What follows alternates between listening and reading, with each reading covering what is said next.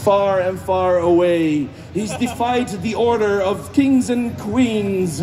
He's served and helped his captain master. This is a traveler like none other.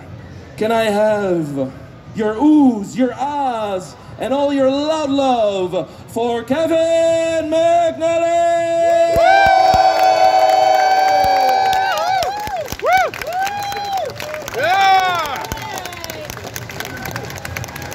Welcome to the Sunday show. Danke wel. Wow. Is it too deep? Yeah. Oh. Maybe I'm just too big. If you feel like staying here all day, it's fine, but stretch out. Did you have a good time so far at the show? Yeah, it's been great. This is my third show I've done in the Netherlands. The first one was in Utrecht. It was huge. The second one was in Hoesen. Am I right? Hoesen? Which was one of the smallest I've ever been to. I think there were me and about 3 other people there. What is it? Hausen. Hausen. Hausen. This is a very hard thing. Oh, I know I can't do it. Thank you very much. So, yeah, and I've had a lovely time here. Some lovely cosplayers I've met. Really, people have put a lot of effort into this, and so I think a round of applause for everybody here. Thank you very much.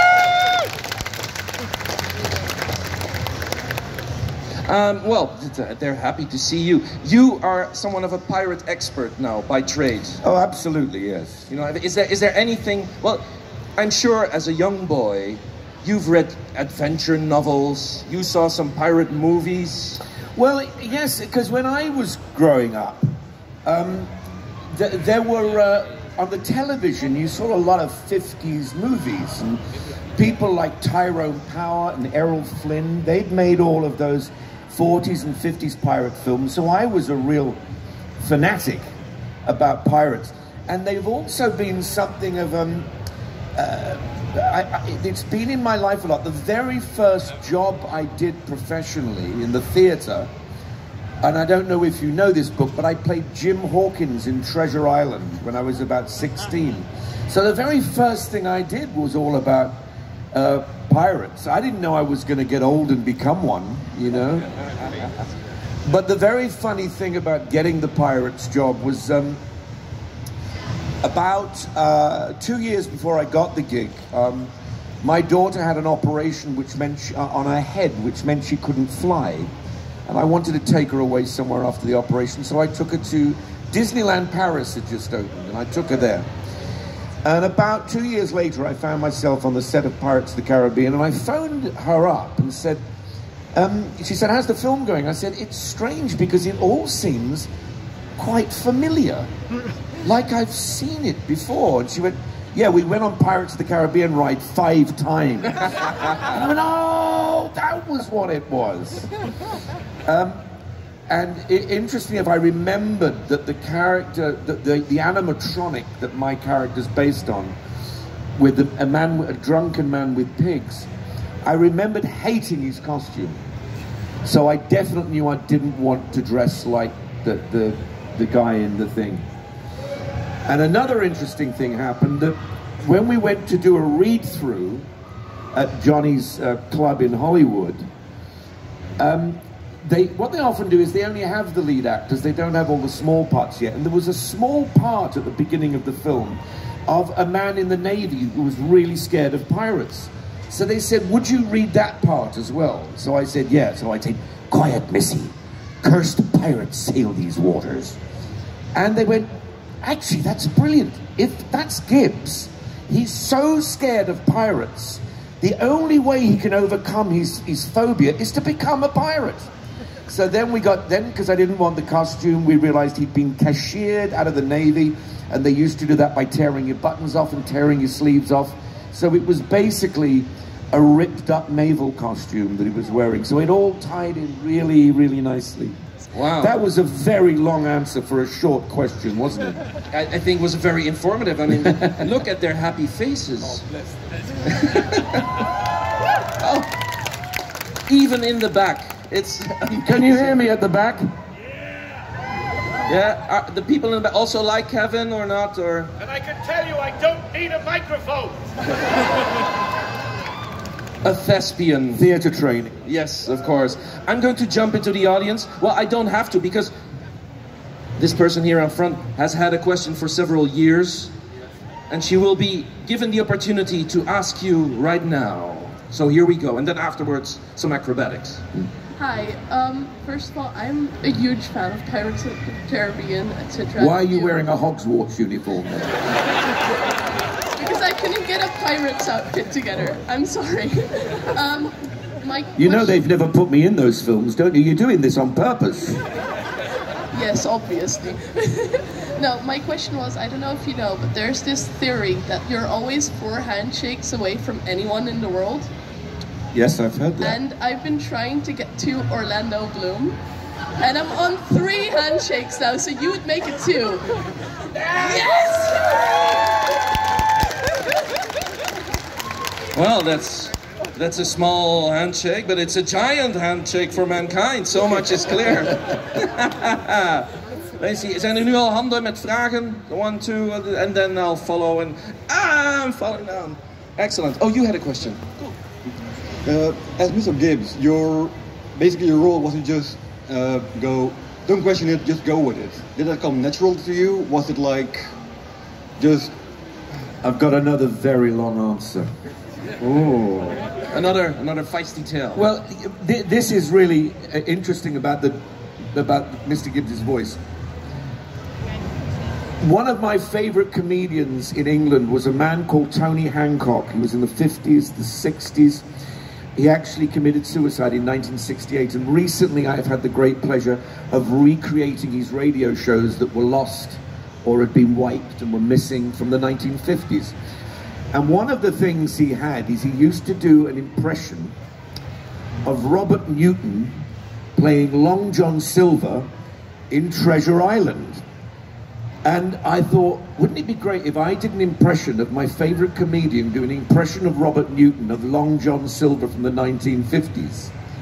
But I thought, to make it slightly different, I researched where pirates came from, and they mainly came from the ports of Dublin and Bristol, which face each other in the British Isles. Now, my dad, I was an only child. I'm the classic example of an only child, spoilt. My dad had a strong Dublin accent, and my mother had a strong Bristol accent.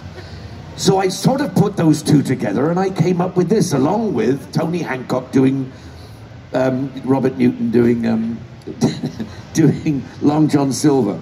The funny thing is, when we did this read-through I mentioned, I started off, "Quiet, missy, cursed pirates sail these waters." And Geoffrey Rush, he went white next to me. He said, "That's the voice I was gonna do." So I said, well, we just must ask the writers never to have us talk next to each other. Well, we didn't, because we weren't in the same crew. But in the second movie, we had a scene where he said to me, "Ah, the green flash. Have you ever seen the green flash, Mr. Gibbs?" And I went, "Yes, I think I've seen my fair share." And we went, "Oh, bloody hell, this is terrible." So we got an actor to say a line in between those, and hopefully the audience would forget that we sounded exactly the same. And then years later he came to me and he said, "When people ask me how I got my accent, what shall I tell them?" And I said, "Well, I always tell them I mixed up my parents, that my dad was Irish and my mum was from Bristol.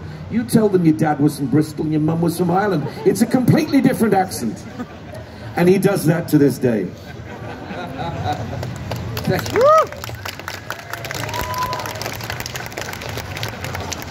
Another question. Hi, I was wondering if it's okay to ask you about your experiences on Downton Abbey, because I believe you also were there with your partner. I was. I played a really horrible person, and I had a terrible moustache, but I was able, the thing that interested me most, I was able to use the accent I grew up with, which is a Midland accent from England. I'm very keen on accents. But it was interesting to do. The only thing I don't like to do, and I might offend people by this, because I know there are a lot of fans here of Midsummer Murders. I hate procedurals. You know, I mean, I wouldn't dare do it. I must tell you a funny story about Midsummer Murders. When John Nettles left, he was the leading policeman. My agent phoned me up and said, because I'd done 2 episodes of it, and he said, the producers of Midsummer Murders have got in touch with me. They've got a short list of 7 actors to replace John Nettles, and your name is on the list. I said, would you do me a favor? Would you ask them very kindly to take my name off the list? Because I can't stand procedurals. It's because it'll be months each year going around saying, hello there, miss, where were you on the 7th of April this year? Did you know a man called John Colcott? Is that blood on your shirt? I couldn't be asked with it. I couldn't be asked. So that, I went somewhere odd with that, but there. Next question. Hands here. Yes. What was one of your which pirate movie was your favorite to work on, and in which one had you had the most fun to act in? Well, my answer to that is always the second one for 2 reasons. One is that when we started the first one, we had no idea what it was going to be like, or even if it would ever get released, and Disney weren't behind it. The second one, we knew we were in a hit, and it also has the most of Mr.Gibbs in it, which I think really helps the movie. You know, because you sit there bored going, oh, when is Mr. Gibbs going to come back on again, for heaven's sake? Yeah, Johnny Depp, Orlando Bloom. Ah, Mr. Gibbs! Hi. From all the Pirates movies, I know that a lot of the script has been changed kind of like at the spot. So what would be your favorite quote that you maybe made yourself or that was written for you? Well, I didn't personally do that, but there is a moment in the first film, in the scene where I'm telling Orlando Bloom about the sea turtles and how Jack Sparrow escaped from the island. And at the end of it, I say, you know, he lashed 2 turtles together and off he went. And he says to me, where did he get the rope? And I go, oh, where would he have got the rope from? And he came up, and Johnny came up, and the line was, I wove together human hair, and then he added, from my back. And if you watch the scene, I just turn to the camera and go, but it looks like I'm saying it to Orlando. There are many times in the film that things stayed in that I don't understand. One of them was when we got to Davy Jones' locker, you know, the beach, and the boat comes over on the stones, which are crabs. Sorry? No, she's talking to cosplayers. They're going to walk around. I think she should stop. So he comes over, and I go, slap me thrice and hand me to me mama, it's Jack, and I run off screen. This was the day I decided that I was going to have my teeth painted because they'd given me nasty pirate teeth. And it's still in the film. As I run off, my teeth shoot out of my mouth and leave the frame just before I do. Have a look, it's really funny. Slap me thrice and hand me to me mum, it's just... That's a kind of secret thing to look out for then. Here, another question. Hello, Mr. Gibbs. Thanks for having us, you here. Hello. 2 questions. 1, what casting agents would you recommend? Casting agents? Yes. In the UK. In the UK. Well, funnily enough, a friend of mine just sent me a list of every casting director in England because he's trying to revitalize his career a little bit. The #1 casting agent in the UK is Nina Gold, bless her, who just got me up for 2 jobs that I didn't get. Yeah, that's the one I would recommend. I've got one more question. Oh yeah? I can hear you love to tell and we love to listen. What is your favorite story to tell to the audience? Well, I've just told 3 of them. No, but you have to choose. How many one. more do you want? Do you want me to recommend you to 5. Nina Gold or not? Always. Always. It's best if they come naturally from the questions, I feel. I mean, I don't really stop them up. I mean, what's wonderful about doing these things is people ask me questions and it will remind me of something that I did. Well, you know, we started filming the first pirate film 21 years ago, so it's a lot of stuff to remember. Good. I moved here. There you are, yes. Yes, yay. That way the sound guy can also I see down here. you're standing next to that potted plant. Yes. Oh, here, yes. But it's a magical potted plant. Oh, that's good. And right beside that, this... As a pirate wench. Yes. Hi. Hi. So I was wondering... Why haven't you come up and got my autograph? Because I was busy spending way too much money on... Okay, that's fair enough. I'll accept that excuse. So I was wondering... Is there one of me down there? I tell you, you kids are in trouble. You really are. Sorry, your question, darling. Yes. What's the most bizarre thing that has ever happened on a film set? With you? Well, there are many bizarre things that happened, but I'll tell you the funniest thing that happened. Very early on in the first film, me, Orlando Bloom, and Johnny Depp were doing a scene on a tiny boat.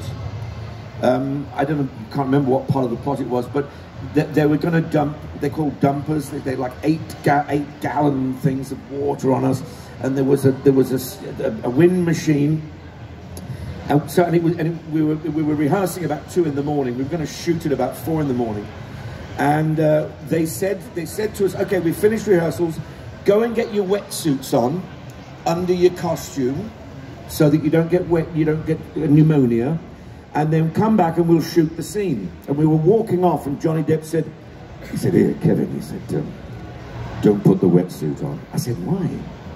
He said, it puts about 6 pounds on you. You look fat on screen. And I went, well, I had a bit of weight on me. I thought, I don't want to look more fat than I am.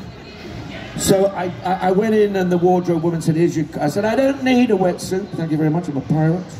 Keep your wetsuit.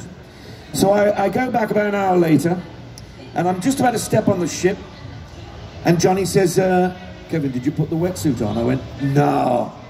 He pulled open his shirt, there was a wetsuit. He said, sucker. Never forgive him for that. Wow. One pirate prank after the other. Yes. Well, our time is at an end on this stage right for now. Well, we could do this for another 2 hours. Probably. Well, my next answer would probably be 2 hours, yeah. But if they have any more... If they have any more questions, I'm sure they'll come up. I'm sure they'll come up. I'm totally emotional. Just come and see me every time. It's such a long no. And I'm sure they'll come over to your table. That would be lovely. They'll meet you. They'll talk to you once more. Please do. Thank you very much. It's been a joy. Thank you. Kevin McNally!